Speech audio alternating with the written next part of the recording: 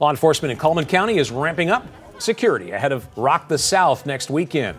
Sheriff Matt Gentry says his deputies, Cullman city officers, and Alabama state troopers will patrol the event and direct traffic. Several roads, by the way, will be closed, including the intersection of County Road 469 and County Road 436. State troopers will also be posted on Interstate 65 near exit 305 and exit 308. We want you to be safe. We want you to be taken care of as you come to this event. Both days we will average about 30,000 citizens per day for this event.